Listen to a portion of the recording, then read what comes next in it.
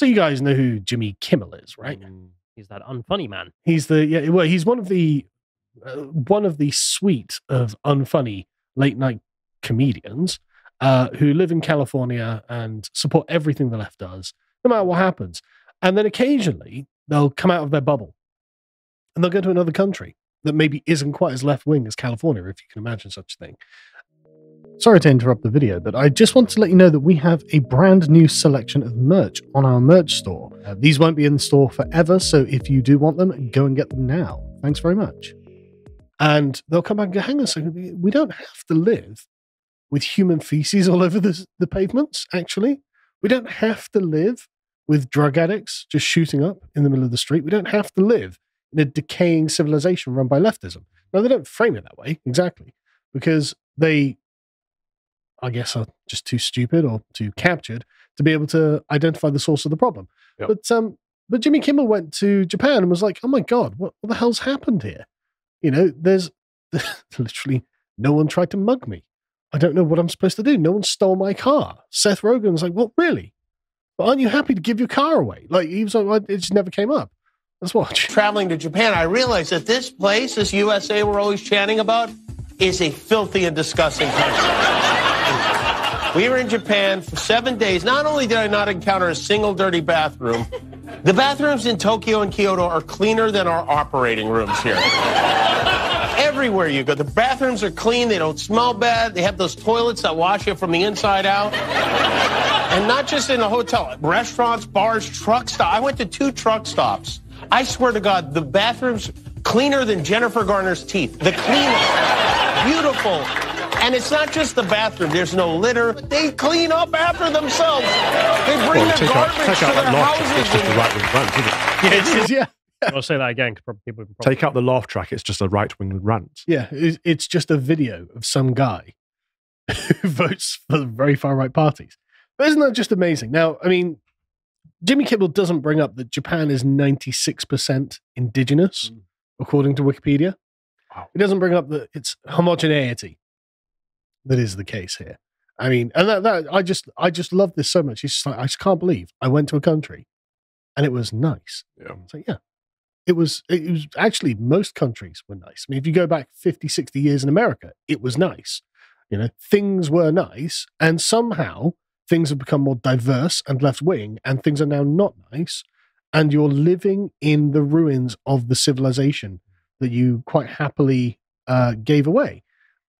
And so these people and their politics are the problem. So how do we hold up the mirror to let them know? I don't know. I mean, they're holding up the mirror themselves. like it's, I just don't know what to do. Other than, like, if Jimmy Kimmel will come out and go, yeah, America's an asshole. I don't know what we've done to it, but Japan's lovely.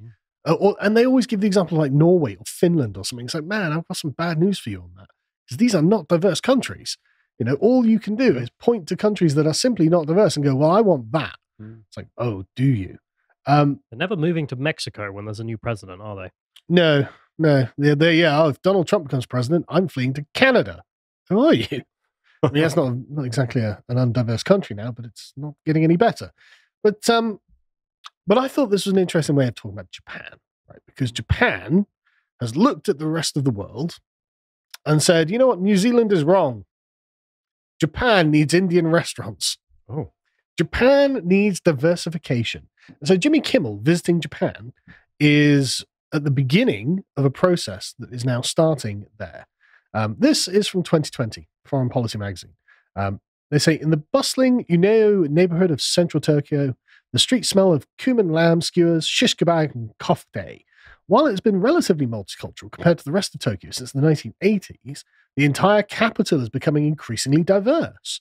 In the coming decades, similar neighborhoods will mushroom across Japan as the nation pushes ahead with radical immigration reforms. But even as immigration grows in this traditionally homogeneous country, Japan appears to be avoiding the organized far-right backlash that has coursed through the West in recent years. Good news on the horizon, isn't it? Goodbye, Japan. Fantastic news. I'm skeptical because I've seen the numbers for Japan. Mm-hmm. I reckon the reason they probably don't have a far-right backlash in the same way they describe in the West is because they haven't done what we've done. I mean, like, replacing 25% of your population with foreigners is not something Japan's done. Yet. Because, I mean, in 1997, there was no far-right backlash. Like, in the early 2000s, there was no far-right backlash. It took to the late sort of 2000s, early 2010s for someone like Tommy Robinson to become a thing when he's like, hang on a second, 20 years down the line nearly, something's gone wrong here, and actually there are gangs doing terrible things. Did you know about this? And they're like, no, there aren't, you racist. It's like, right, okay. And so 4 years, no, I'm sure there isn't a massive far-right backlash in Japan. Because, I mean, they say in 2020 there are nearly 3 million immigrants in Japan. But Japan has a population of 126 million. So, and they're all going to be concentrated in Tokyo.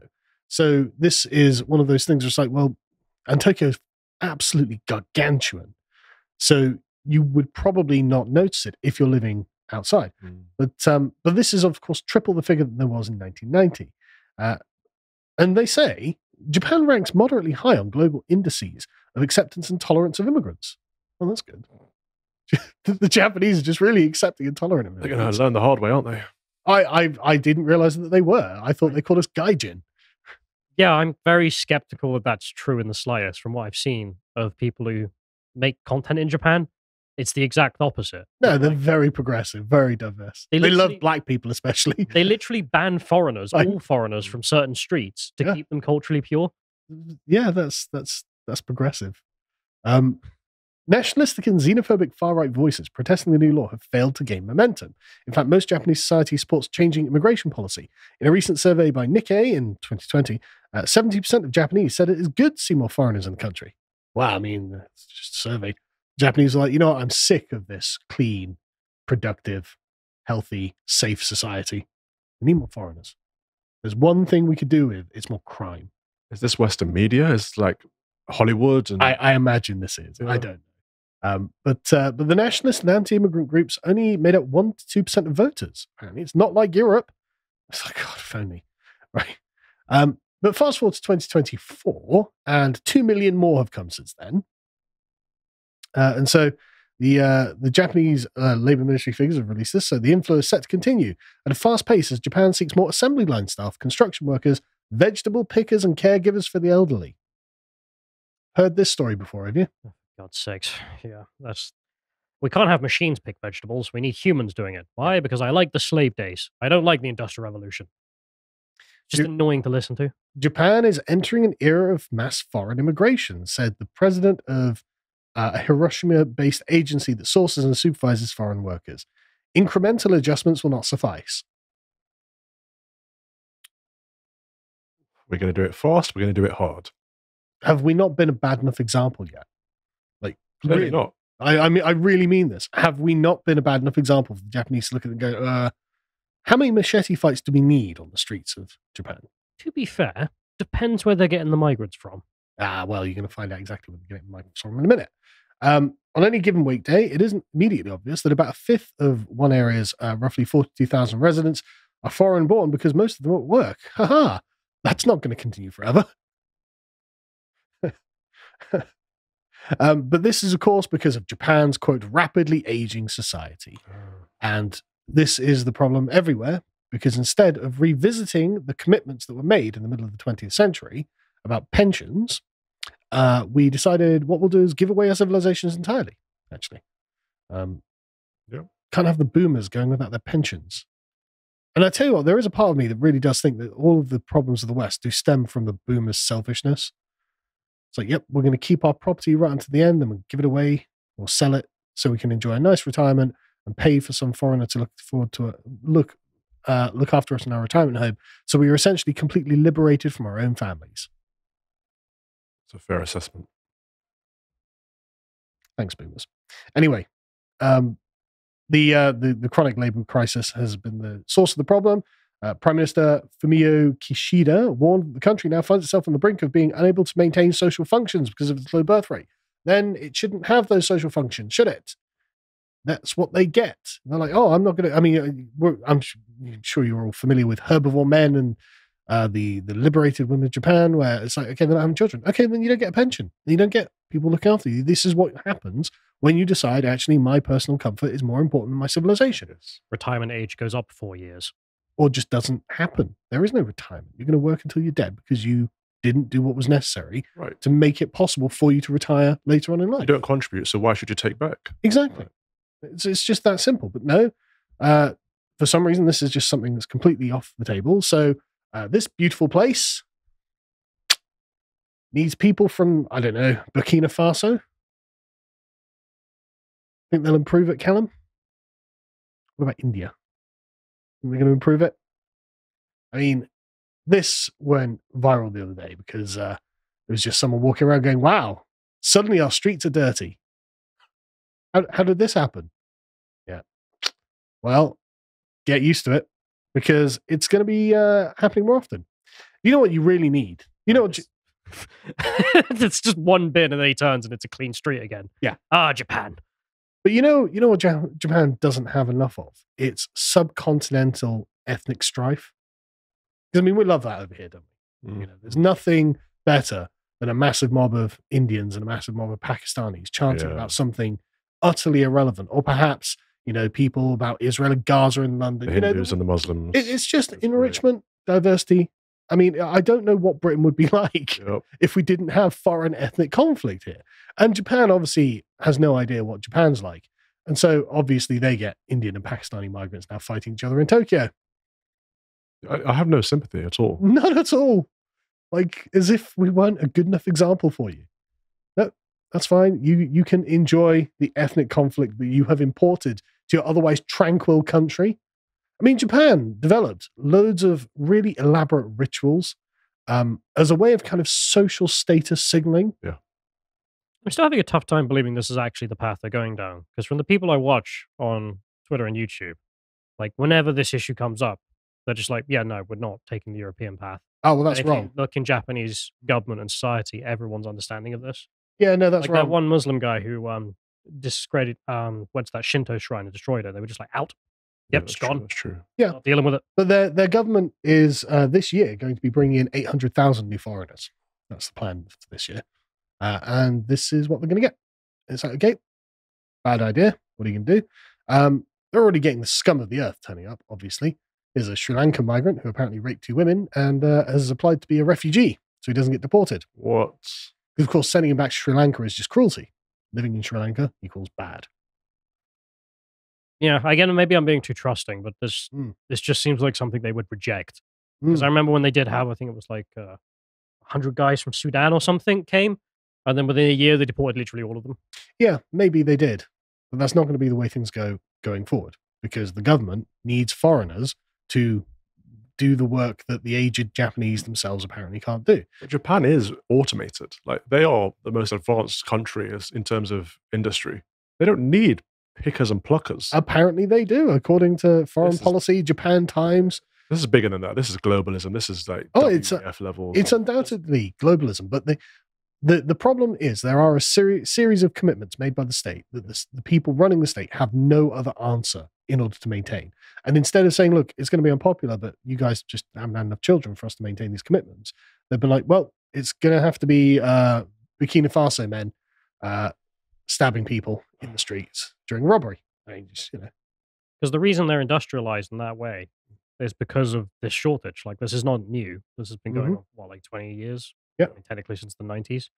And their solution to that has been, we're not going to do what the Europeans are doing. We're just going to automate everything we can. And that's doubtless why they're one of the last holdouts against mass immigration. Right. I mean, we did this 25 years ago.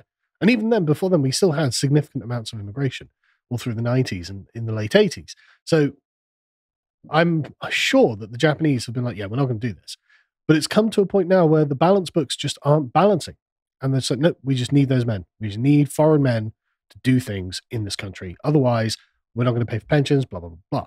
And it's like, okay, that's great, but you're not doing anything to vet these people, I guess. Or you're just, I mean, why did it have to be guys from Burkina Faso? Well, I'd be interested to know an average Japanese chap's perspective of the West. Because obviously we live it, so we know what's really going on the ground. But we see on the BBC, it just says, man arrested. We see the gaps that are missing. Do they not see the gaps that are missing? Do they watch Netflix and think, oh, all the faces are brown now and everyone's happier? Like, you know what's interesting? There was a video game called Pal World that was developed by a Japanese developer, and the characters in it are all ugly. And when asked, the Japanese developer was just like, well, we just assume Western people will like ugly people because all of their games and movies have ugly people in them now. It's like, right, so they don't, I mean, they don't understand that we don't like, it's not that we want ugly people. But it's what's portrayed. It's because we've got a woke class of social justice activists who are deforming everything we produce. And I guess they just didn't know. But yeah, and so like, when a random girl on the street is just asked, well, the British are now a minority in their own capital, would you be all right with that? In Tokyo, I guess she would. It's just, it's just no way does she say yes. No way. It's just a random woman on the streets of Tokyo, but still, that's insanity. But again, think of it from that perspective. The country's still like 96% Japanese. But then, just don't even think about why would you want to be? I could see that not being seen as a thing that could happen. Like, we'll never reach that level. I can see that perspective. But yes, I'd be okay with that happening. That's insane. I have no idea. I have absolutely no leave them to it. Yeah, and so that's just really where to end that, because I don't. Have we not been a bad enough example? That's the only thing I can keep coming back to. Let's try harder. Yeah, I mean, New Zealand have been like, no, we tried it doesn't work. God only knows what the New Zealand solution is going to be to the crisis of the aging demographic of the native peoples there. But what are you going to do? Anyway, any thoughts? Well, they don't have one in New Zealand. That was the point of the statistics. Oh yeah, no, they actually had a growing population. I'm skeptical this is true, to be honest. I really find it hard to believe. Hard to believe, maybe, but again, these are not like kooky. This is Japan Times, Foreign Policy magazine. These are not kooky right-wing conspiracy outlets. Colonel Otaku Gatekeeper, I really don't trust as well, because there's a guy I follow who tweets about this a lot because he lives in Japan and he's American, so he keeps up to date with the politics. Like the 800,000 figure. I don't know if you saw that article. There's like 800,000 Nigerians are coming to Japan. I don't think it's going to be Nigerians specifically. Yeah, the whole article was just fake news. Yeah. Like it wasn't Nigerians. It wasn't in 1 year. It was over 5. And it was only skilled visas were being offered. Sure. So, but they're going to join the millions that are already there. And whether they like it or not, I think they're committed to this path rather than revisiting the concept of the social programs. I think, like we are, it's just going to continue. So I don't know how fast it's going to be, obviously, but they're convinced that it's happening and that it's a good thing. If you appreciated that episode from the podcast of the Lotus Eaters, you can go to lotuseaters.com to get access to all the premium content that's on the site, such as the Epoch series, this episode on the art of Michelangelo. If you'd like to find out what else is being put out, you can follow on Twitter at lotuseaters_com on Twitter. Thank you and goodbye.